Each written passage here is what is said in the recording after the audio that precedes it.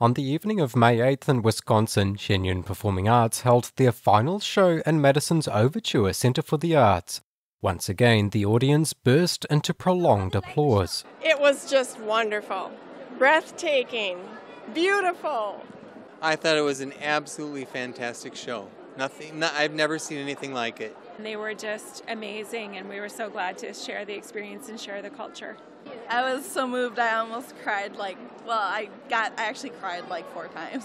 The first time was because just the unity of the dancers. I took ballet for over 12 years, and I know how hard it is to have the timing and just how they're all just together. That really moved me, and some of the statements that were made too really moved me. It just was beautiful. It was extraordinary.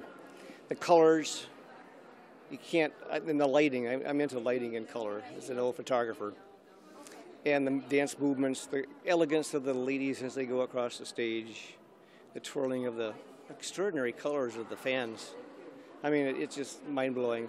I don't think too many people in this country understand that kind of artistry, and I sure appreciate it. This is Shen Yun's final performance in Madison this year. The New York company's next stop is Chicago. They open at the Chicago Cadillac Palace Theater on May 10th. NTD News, Madison, Wisconsin.